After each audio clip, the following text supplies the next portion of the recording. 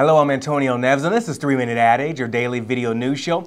Adjusting to the worsening economic downturn is no easy task for giant food marketers. Consumers continue moving to the down-market menu items, even in fast food restaurants, and they're migrating to less expensive grocery store items as well. As a result, Kraft Foods, the country's largest food company, has been rapidly adjusting its marketing strategies to stay relevant to cash-strapped shoppers. Appearing as one of the honorees at last week's Women to Watch luncheon, Kraft CMO Beth West offered some insights and tips for other marketers.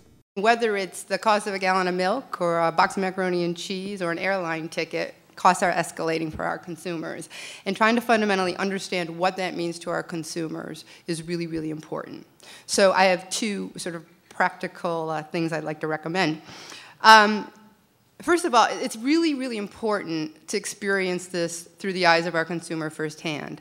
At the Awney talk I gave a month or so ago, I talked about walking not just a mile in our consumer shoes, but 2 miles. Listening to consumers in a focus group, again, that's the first mile. The second mile would be calculating for your target consumer on your brand or your business, their median income, and then figuring out what they've got for a week. And then trying to figure out what would it cost to pay the bills, the mortgage, the rent, and then seeing what you got left. Can you live like that for a week without losing your home? Once you've got that understanding, there's a real marketing opportunity. And the marketing opportunity is to think about how to reframe or redefine your value proposition to that consumer target. How do you think about redefining what your brand stands for in a world of tight economy? What do I mean by that? I'll just give you a couple of Kraft examples. On a brand basis, we took a brand like Kool-Aid. We are repositioning and creating a value proposition of 1/3 the cost of soda. It's got a great frame of reference, great opportunity, but takes the filter of, I understand that target consumer, I understand how many dollars they've got in their wallet, and I understand the choices they're making.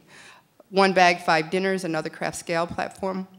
And we know that people are moving away from eating out to eating at home and trying to create an entire meal and restaurant experience type opportunity for them through the products and the services that we offer, a third opportunity.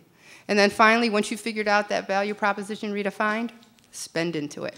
Because unless they hear about it, it's not going to make a difference. And that's it for this 3-Minute Ad Age. Thanks for being with us. I'm Antonio Neves at Advertising Agent New York.